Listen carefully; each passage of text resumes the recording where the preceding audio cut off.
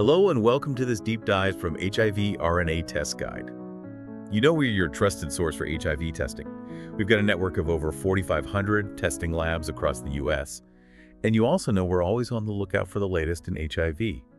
And recently there's been some really exciting news in HIV research, stuff that could really change how we think about preventing and managing HIV. Yeah, March 2025 is turning out to be pretty big, We're seeing some real progress in the search for a vaccine. Plus, there are some really encouraging advances in long-acting treatments. It's a really exciting time. So let's break it all down. Whether you're interested in prevention or treatment, or you just want to stay up to date on medical breakthroughs, what's happening right now is pretty important. So we're going to look into some promising new vaccine candidates, explore how treatments could become way less frequent, talk about the concerns around funding for HIV programs, and of course, we're going to highlight why testing is still so important, especially with all the resources we have here in the US. And it's important to remember that these changes could really affect future guidelines for testing and treatment right here in the US. Okay, so first, let's talk about the area that's getting a lot of attention, the potential for new vaccines. For a long time, this felt like an impossible challenge, but now there are some real reasons to be optimistic. Oh, absolutely. One of the most exciting things is this new mRNA-based vaccine candidate. You might remember this technology from some of the COVID vaccines. And what's interesting about mRNA vaccines is they can actually tell your body's cells to make specific proteins from the virus. This then triggers a really targeted immune response. And the best part, you're not actually exposed to the whole virus, which is a huge advantage when you're dealing with something as complex as HIV. Early studies with primates have shown some pretty strong immune responses, and this candidate has now moved on to phase 2B human trials, which basically means they're testing it on a larger group of people to really understand how well it works and make sure it's safe. That's pretty amazing. So it's using a proven technology, but applying it in a new way to fight HIV. And there's another vaccine approach that's also showing promise, the Mosaic vaccine, right? Exactly. The Mosaic vaccine is another big one. They designed it to protect against a bunch of different HIV strains. That's been a big obstacle in HIV vaccine development because the virus is constantly changing. And preliminary data suggests it could be up to 70% effective, which is a huge step forward. However, we still need long-term data from actual studies to confirm just how effective it really is. So I've got these two different but both promising approaches. Realistically, when might we actually see a vaccine available for people? Well, experts are saying that if the phase 3 trials, the large-scale ones that really prove a vaccine works before it can be approved, if those go well for these candidates, we could see emergency use authorization maybe as early as late 2026. But, and this is important, there are still some logistical hurdles to overcome, like figuring out how to manufacture it on a large scale and then making sure it's distributed fairly all over the world. Getting a vaccine from successful trials to everyone who needs it is a really complex process. It's not just about the science, it's about the logistics of making it available globally. And I remember there was news about another vaccine candidate, one discovered using some pretty advanced technology, right? You're right. Researchers have been using these advanced imaging techniques with really powerful light sources, photon sources, to study the virus in incredible detail. And they've identified a new vaccine candidate that can neutralize about a third of the HIV strains we see in the United States. Now, it's not a perfect vaccine just yet, but it's a huge step forward. It shows that we can use new approaches to tackle this, and it gives us a lot of valuable information for developing even better vaccines in the future. It sounds like there's innovation happening on multiple fronts, which is really encouraging. But, it's not just about preventing HIV, it's also about improving the lives of people who are already living with it. And there have been some significant developments in long-acting treatments, haven't there? Yeah, there's a lot happening in that area too. Gilead Sciences, for example, they're looking at a long-acting treatment you'd only need twice a year. It's a combo of lenacapavir and broadly neutralizing antibodies, which are basically special antibodies that can target a wide range of HIV strains. And the early results are really promising. Twice a year. That would be life-changing for people managing HIV. Imagine going from taking a pill every day to just 2 injections a year. What kind of impact do you think that would have on people sticking to their treatment plans? Oh, it would be huge. These long-acting treatments could revolutionize how we manage HIV. It would make things so much easier for people and probably lead to better outcomes simply because they wouldn't have to think about medication every single day. This is all really exciting, but there's a big concern that we need to talk about funding for HIV programs.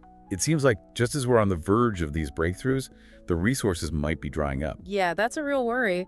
A study in the Lancet HIV recently warned that all the progress we've made fighting HIV could be reversed because of funding cuts from the US and Europe. So what would that actually look like for people? What kind of impact would these funding cuts have on the ground?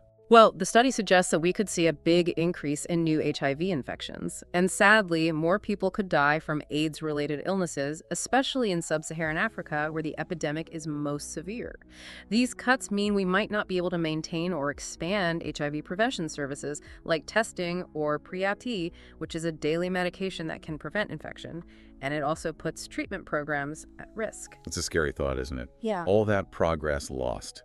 And it's not just global funding that's uncertain. There are also concerns about the future of PEPFAR, the President's Emergency Plan for AIDS Relief. Right.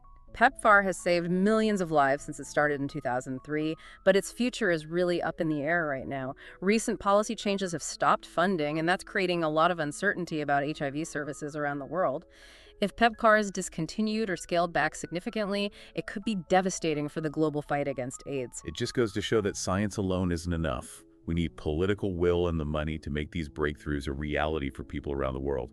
Absolutely. Research is essential, but we need to be able to put those discoveries into practice.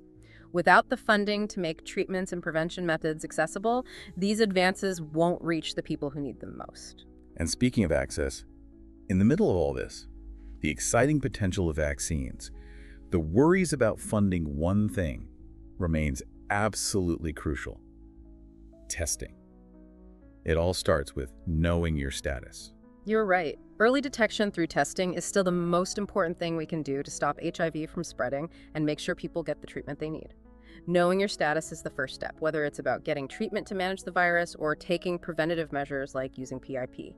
So what are the current recommendations for HIV testing? Who should get tested and how often? The CDC recommends that everyone between 13 and 64 get tested at least once as part of their regular healthcare routine. And people with certain risk factors, like having multiple sexual partners, sharing needles, or having a partner with HIV, should get tested more often. And it's important to remember that getting tested isn't something to be afraid of anymore. It's easy, private, and available in so many places. Exactly. You can get tested at your doctor's office, community health centers, and even with at-home test kits. It's quick, confidential, and nothing to worry about. And for our listeners in the US, if you want to find a testing site near you, where could you go? Well, HIV RNA Test Guide has a network of over 4,500 HIV testing centers across the country. You can find one near you by going to our website, hivrnaguide.com. It's easy to use and totally confidential. So no matter what happens with vaccines and treatments in the future, knowing your status puts you in control. It lets you make informed decisions about your health and take the steps you need to protect yourself and others. And it all starts with that simple test. Couldn't agree more. Testing is about taking care of yourself and doing your part to end the HIV epidemic, both here in the US and globally. Well, this has been a really important deep dive. We talked about a lot, from the potential of new HIV vaccines like the mRNA and Mosaic vaccines, to those amazing discoveries using advanced photon sources and the progress we're seeing in long-acting treatments like Gilead's twice-a-year therapy. We also discussed the serious concerns about funding cuts and the future of PEPFAR. And of course, we emphasized how important HIV testing is and how easy it is to access those services here in the US through HIV RNA Test Guide. It's a mix of hope and worry, isn't it? There's real hope for the future of HIV prevention and treatment, but these funding cuts could really set us back if we don't address them. For sure. So as we wrap up, here's something to think about. If we can prevent HIV with vaccines and make treatment easier with long-acting options, how should our public health strategies for HIV change in the coming years? This is about research, funding, access, and individual responsibility all coming together to tackle a global health challenge that affects all of us. That's the big question, isn't it? Science is moving forward, and our approach needs to keep up. Thanks for joining us for this important conversation. We hope this deep dive gave you a better understanding of what's happening in HIV research and why knowing your HIV status is so vital. Absolutely. Stay informed and stay safe. Take care, everyone.